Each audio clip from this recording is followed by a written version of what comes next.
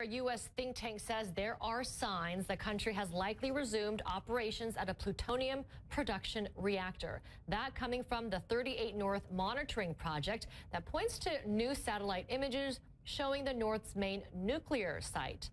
Let's head out to Seoul and our Alexandra Field standing by with the details. Alex, what do these satellite images show?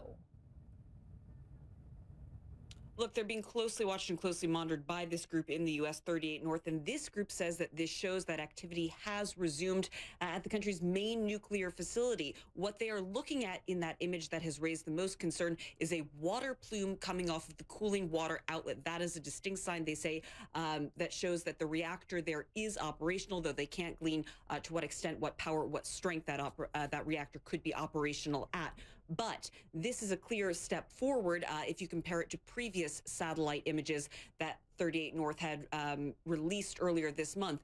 Those images suggested to the analysts at 38 North that preparations were being made to make that reactor operational once again.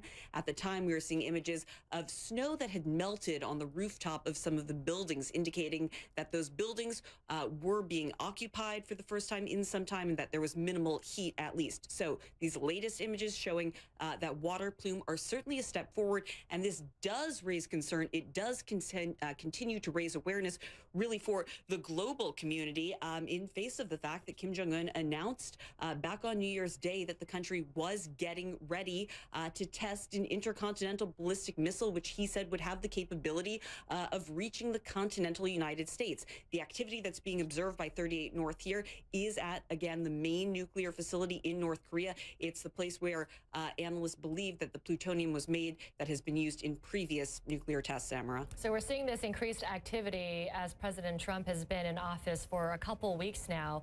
Tell us about, are there any indications as to how North Korea plans to deal with President Donald Trump?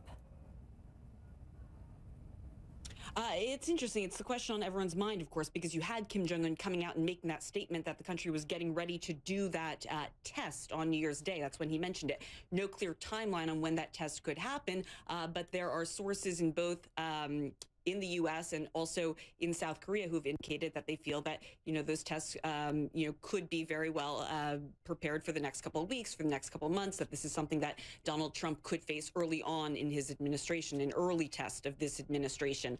At the time of Kim Jong-un's announcement that this test was being readied, President Trump responded by tweeting it won't happen, basically saying that North Korea wouldn't be allowed to do something like this. It is not clear yet what Kim Jong-un's move will be, when he could be ready to launch this test. But what you do have coming up is the fact that the Secretary of Defense, Secretary Mattis, is making his first trip overseas to South Korea and Japan this week. That is meant to reassure allies of the commitment of the U.S. To their longstanding alliances here at a time when those alliances have been questioned by President Trump, who was vocal on the campaign trail, raising concerns about the level of spending that the U.S. was doing on defense in South Korea. So this is certainly a tenuous situation right now. Concerns in South Korea about the possibility of a test, and they want firm assurances from the U.S. that they've got a stable and reliable partner. So everyone will be watching this trip from the Secretary of Defense later this week to see what kind of reassurances he's able to offer his allies here in South Korea.